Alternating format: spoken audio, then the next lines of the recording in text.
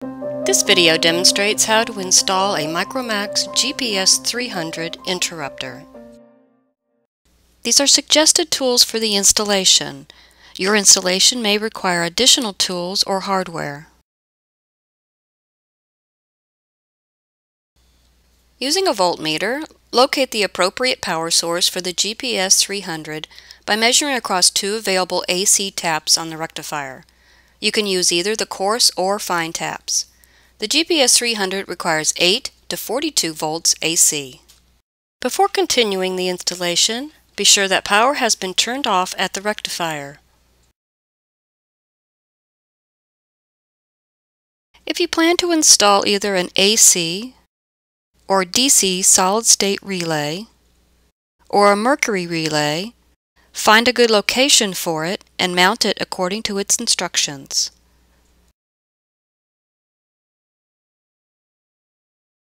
Connect the AC, DC, or mercury relay control or coil to the GPS300's cable assembly output connections.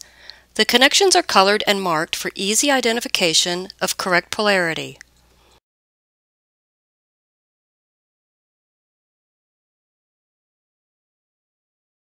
Connect the 4-pin power connector to the GPS300 power input located on the side of the enclosure. Line up the notch at the top of the cable connector to the top of the interrupter's power input. The locking ring can be fitted over the input to ensure that the cable remains secured.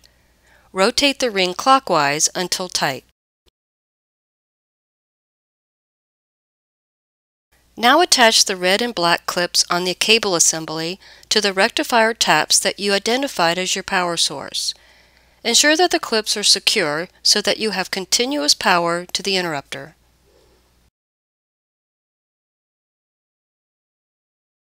The GPS antenna is attached to the GPS300 in the connection next to the power input. The antenna has a magnetic back that can be mounted on a metal surface, such as on top of the rectifier. Make sure that the antenna is not obstructed in any way that would interfere with it acquiring a satellite signal.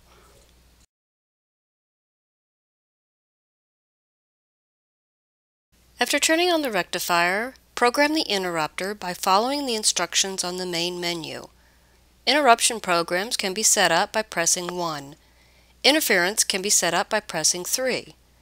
You can make changes to the on-off times and other settings by using the up and down arrow and wrench keys found on the keypad. When the program has been set, press Enter. The GPS300 immediately begins the interruption or interference program you selected. After programming the MicroMax GPS300, always close and lock the clear cover.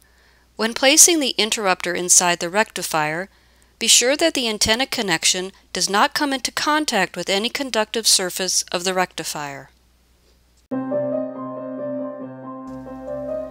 For more information with this topic, please contact the Technical Services team at 1-800-229-3404 or at bhtechservices@aiworldwide.com.